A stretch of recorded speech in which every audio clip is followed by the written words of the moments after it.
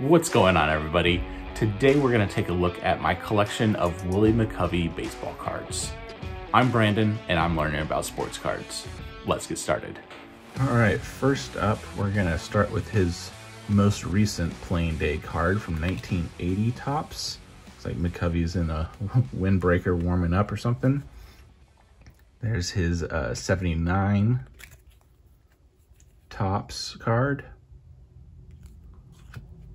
And a 78, first one there with the actual people in the background. Looks like they're maybe like pre-game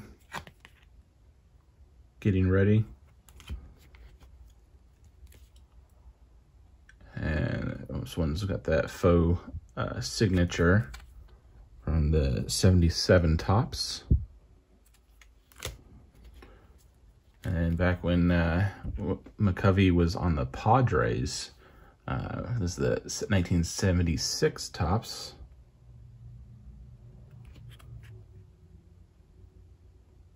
The back.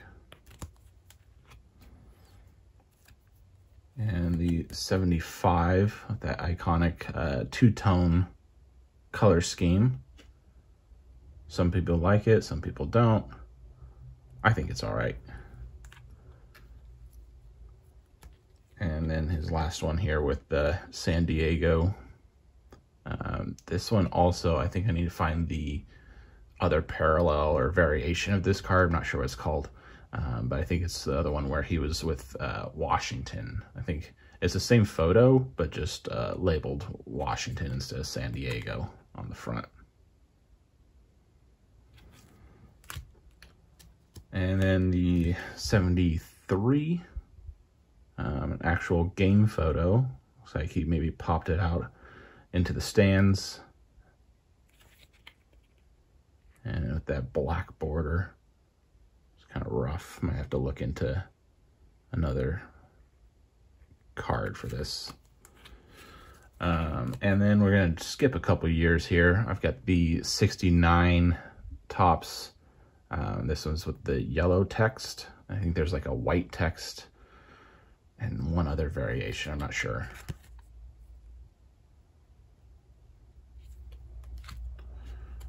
And then the 67 Topps.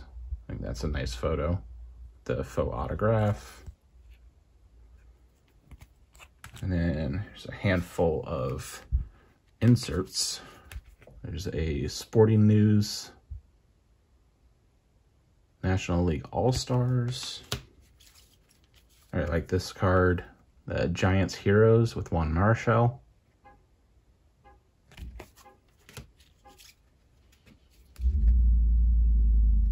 And the Friendly Foes with Leon Wagner.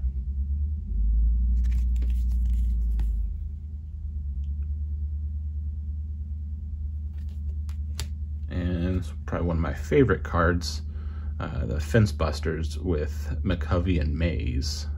Two of Giants greats, and really baseball's greats, so I really like that card. And then I've got a handful of just random inserts. This one's from Kmart, like a 20th anniversary card. And a card within a card, basically. I think this is the 1 year removed. I think this is the 81 Topps. So 1 year after he retired. There's a 75 most valuable players there with Killebrew. So 79 highlights. McCovey's 512th homer sets a new career mark for National League lefties.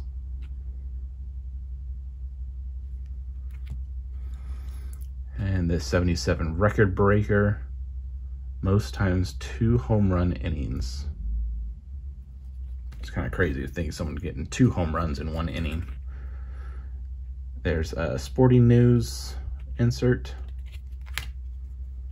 And this one, I think this is the 82 McCovey's. I've got 3 different, I guess, parallels of this card. The front's all the same, but the backs of these are all different.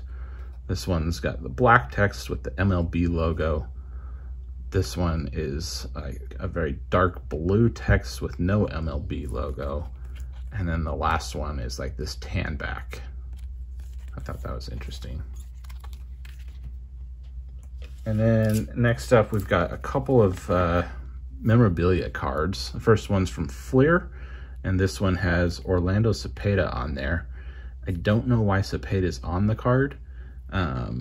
There's only one piece of memorabilia, and it is game worn by Willie McCovey. I love that it's dirty. It has this dirt probably from the infield. And there's some info on there, game worn by Willie McCovey, and then some information about Orlando Cepeda. I think it's just kind of a missed opportunity. Like, why couldn't they put another little patch there for Cepeda? But I don't know.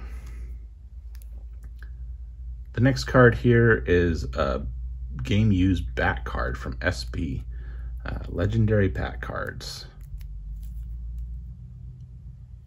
which I know some people aren't a huge fan of game use, like memorabilia and stuff, but I really enjoy it. And last couple things here, something a little bit different. We've got a Willie McCovey poster from 1967. The faux autograph.